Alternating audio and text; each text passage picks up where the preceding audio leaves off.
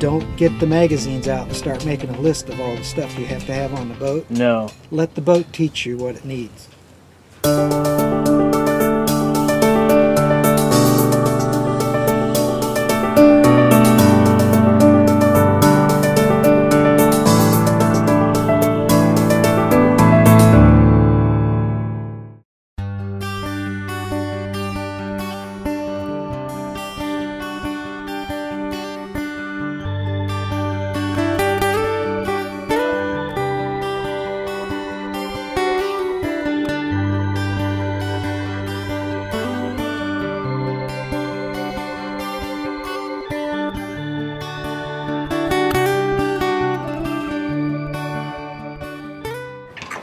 The bimini has gutters on it to catch water. The bimini has gutters in it. That's an experiment. Where's that? Your hand. Right here? Yeah. That's for catching water, right in there. Huh. And where does it go? How does it work? Well, we stick a 5/8 plastic hose here. Wow. Plug the other end with a wine cork. I will put a wine cork right there. Yep. And then a hose over there. Not high tech. Nope. Not high tech. Have you tested it? Yeah, it kind of works. It kind of works. We need more space here. Yeah, there needs to be a bigger fitting in here to have it stand out a little, because there's usually so much water that just boom over. Oh, it goes right over. And this is a nice large place to catch water. Yeah. You know, you let it run a little bit first to get all, whatever dirt's on there. You know, scrub it down and then let her go. Wow. Very cool. We have 2 water tanks, and the water fills are right here on deck. So how much water do you carry? 100 gallons. It's a short run for the hose. Oh, straight from the bimini straight to the deck fill. Yeah. I see. Center cockpit catch. Yep. That gives you a really nice motion underway. It protects you from the stern waves, and it gives you a nice aft cabin for living. Yeah. And separates the your cabin from the guests if you have guests aboard, and gives you great access into the engine compartment. Really easy, as you'll see. Aye. But here on the aft, we have solar panels that Don put on. He had the stern rails made up to accommodate these panels. These panels are Kyocera. Oh yeah. Which we can highly recommend. We bought them a while ago, and they stand behind their products. They do? Absolutely. You've had some good customer service experience? Yes, we did. We've had them. Don bought them and had them installed. And when we were in Grenada, he noticed that the output was not what it should be. Contacted the company, and he said one of our panels, you know, it has brown right here and the output, and he gave all the electrical data that he'd been keeping track of. I told her that we had 2 panels on the boat, and basically we were getting half output from one panel, half the cells were open somehow. Aye. In one email, she said, "Oh, we'd like to replace both your panels with new." At that point, the panels were 8 years old. And we're in Grenada. And by the way, wow. Water World, there in Grenada, handles our panels, and they've helped us with these problems before.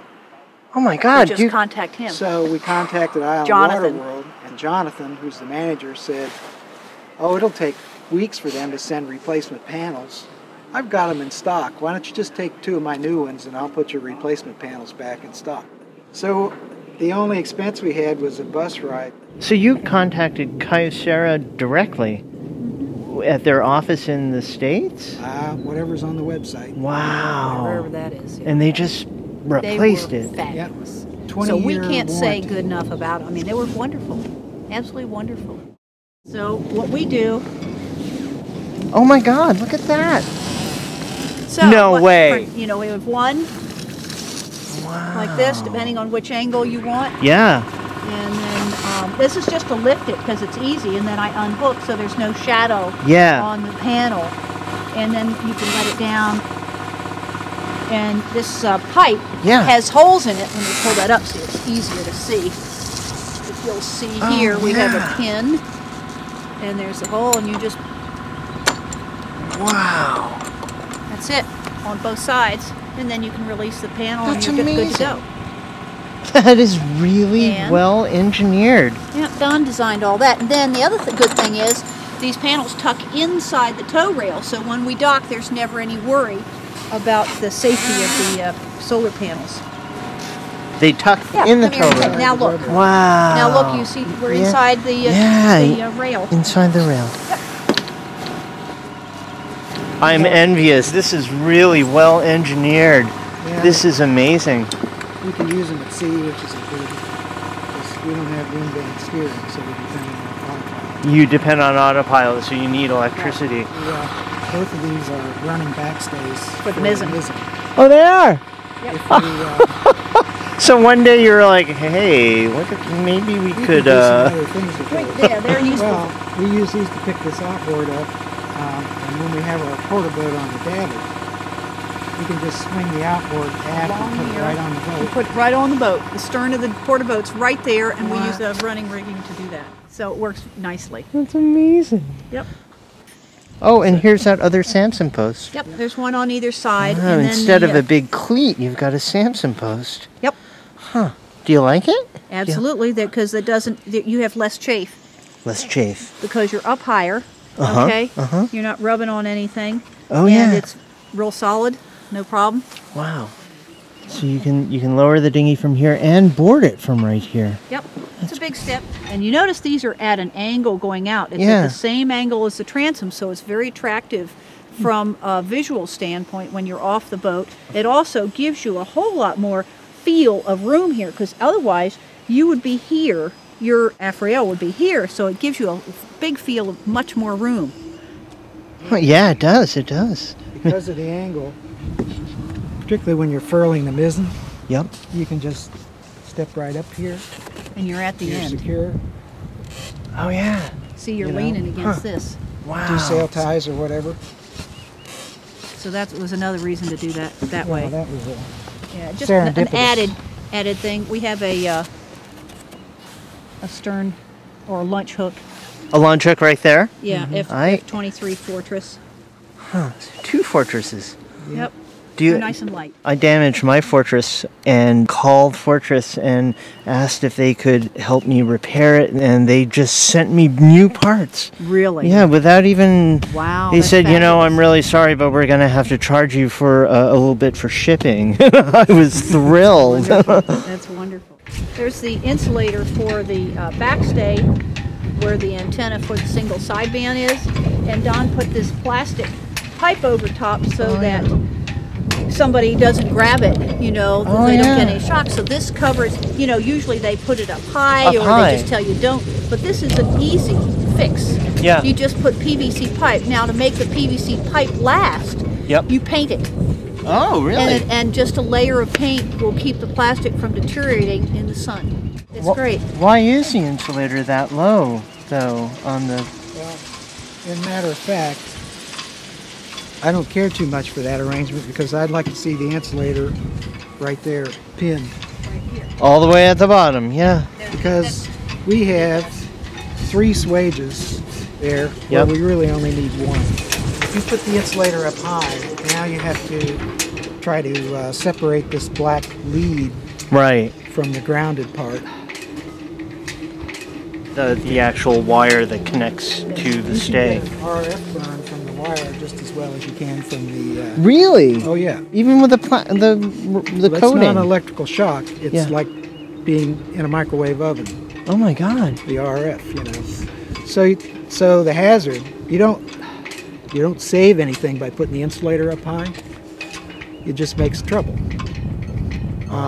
So the original insulators on the old rig were Ronstand brand, and they do make a version that has the eye on one end and a swage on the other. Aye. And these guys don't. When we change this rigging, I'll go back to these guys and talk to them a bit, because I think we could talk them into making a screw-on eye. To put it lower and then just have one swage. Yeah. Wow, I've never seen the insulator that low, and I never knew that you can get a burn from the wire that connects to the stay. The pipe takes care of the electrical shock aspect. This PVC pipe. Oh yeah. And it should make the riggers happy. And I see you have an antenna there. Is Yeah, that a VHF antenna? Yeah, it's a spare. A spare. Because we have one at the top of the mast. But you have another as a sort of you never backup. You never know. And a life sling. Yep, in the plastic container. And your life raft. Yep, this is mounted on what is known as a turtle. We A turtle. had those made. The boat did not come with them, so the first time around the world, she didn't have these. Oh. We had on the forward hatch and on the aft hatch, we had those made to prevent water from coming in underneath of the hatch tops. And it also here gave us a place to put the life raft. Yeah, on deck where you can get to it. It's one of those expenses that you hope you never use, but Right. you got a lot of money involved in. Yeah. But that's the way it is. The other thing, right behind you is the, I like what Don did there, is with the man overboard pole, he's got, the man overboard pole is sitting in a, again, PVC pipe. If Yep. you'll notice, the light is actually attached to here, and once you pull the pin and throw it over, then that all goes out with it.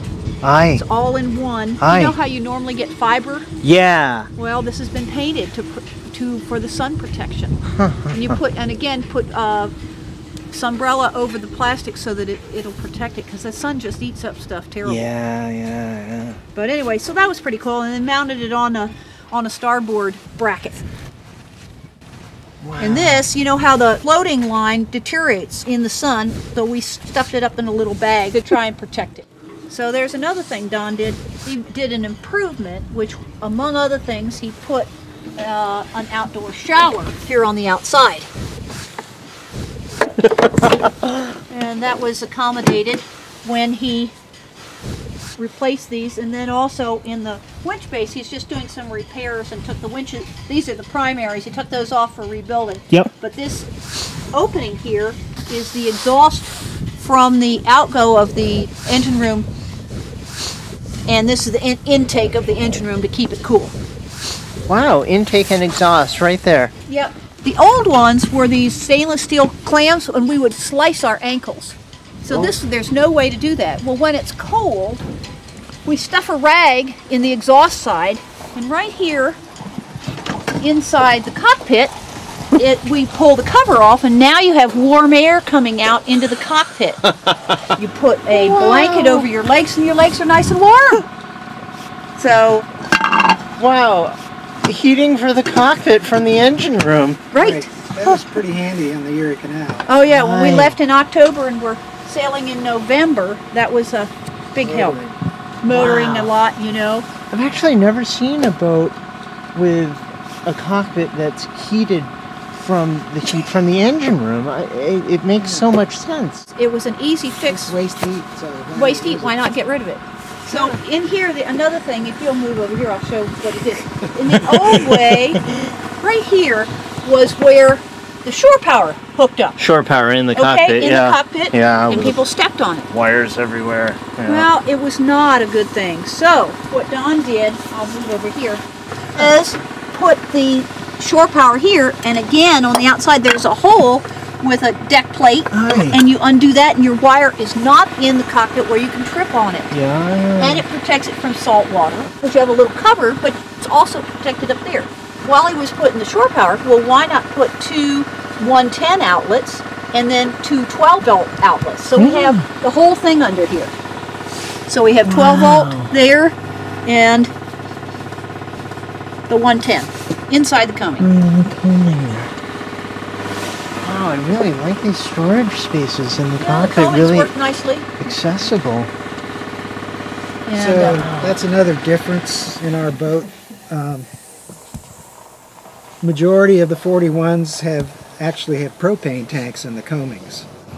Oh, the yeah. old side mount skinny cylinders, which they're hard to find now, hard to get refilled because of the valve deal. But Southern Cross originally had a kerosene stove. So they did these open combings, which we like a lot. You know, cockpit trash that's always floating around. Sure. Yeah. You always have something. You Yeah, know. yeah. and somewhere to stow it is key. I converted the stove to propane, and we built a box on the stern for a propane tank. Yeah, we have a lazarette back there. Oh yeah. Yeah. Wow. I want to get the other zipper done. Pedestal. Here, this is easy. This is easy, you know, to make. It's not that form fitted around the wheel itself. And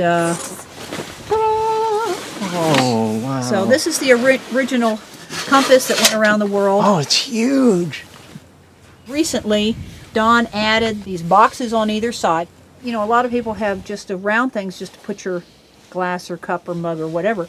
But we did bigger so you could put any size in there, whatever you want to sit here. But then there's openings so that it doesn't hold water. Yeah. What a great place to put your cup. Yeah, a cup or wine glass or whatever. Or binoculars. Yeah. And then, you know, you're supposed to lubricate your steering on a regular basis. Well, oh my God. so there you have So it's easy. instant access. Instant access. That is amazing. So, Did you design this? These are just little things that make it this easy. we call wogamizing. What do you? The last name is Wagaman. Yeah. So this is wogamizing. It's just fun. But, you know, one of the things we said we'd talk about with you is to give people some ideas for their own boats. for their own. Sure.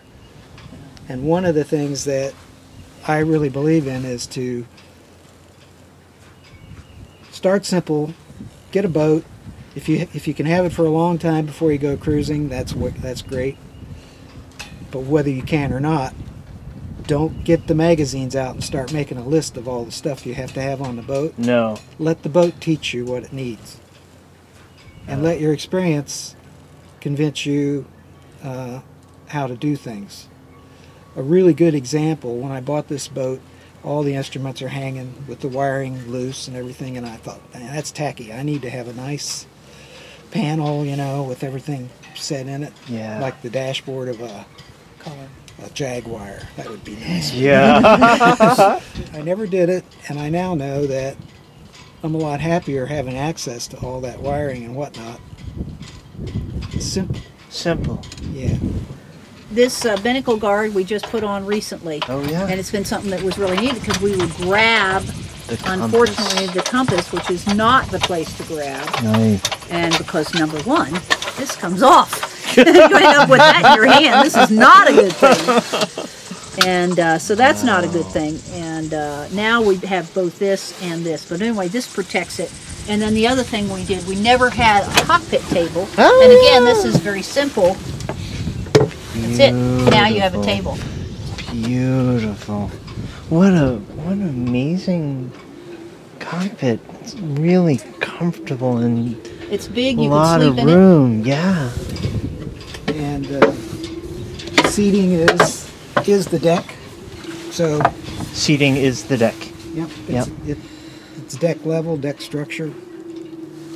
So she doesn't look too bulbous in the center. You know how a lot of center cockpit boats, Aye. they jack up the deck to make headroom underneath. Kind of messes with the looks of the boat. We've got a big cockpit locker here.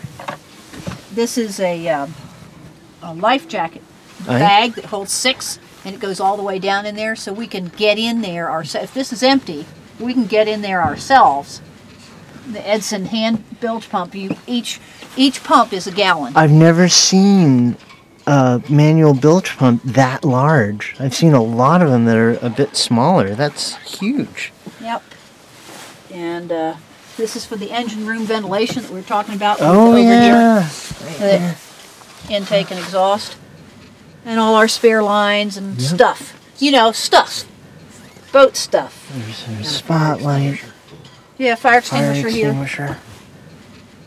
We heard a story from a friend about a fire aboard, and they were on Lake Erie in an aft cockpit boat, and they looked at each other because the VHF radio, the life jackets, everything, and the fire extinguishers were all down below where the fire was. Oh, God. Couldn't get to it. So as soon as we heard that story, we started moving things to the cockpit. Locker. You can get to so you can pull the fire extinguisher out to put it out down below if you can't get down there to get to one of the fire extinguishers, which we have, several throughout the boat. Yep. But you need to have them anywhere you're going to be. Yeah. And we're up here in the cockpit, locked. Wow. This is the living room. Anyway, so that's the cockpit locker. Do you have an enclosure? No. No, just a bimini and Dodger. So when we're underway and it's cold, we tend to one on either side kind of hunkered, and you're in whether it's a storm or whatever. People tried to talk us into getting an enclosure, and maybe at some point we will, but so far it hasn't been an issue. Yep. The gauges are here. The old Data Marines. Old Data Marines still working. Wow. And that's our autopilot. We have two. The other one is the auto helm. And the backup. Yeah, that was the first one, and it was you didn't want anybody following you because it was pretty embarrassing. Because the boat would go. Which one? This one? That one. Oh, this really? one's embarrassing. This one's not. This one's a nice one. But you have this as a backup. We left it on, because that was the first one, and then upgraded. Wow, it's integrated inside of the box. Mm-hmm. Yeah, because the motor's we don't inside. have the little traditional round binnacle. The motor had to go somewhere. Oh yeah. Hole saw. Yeah.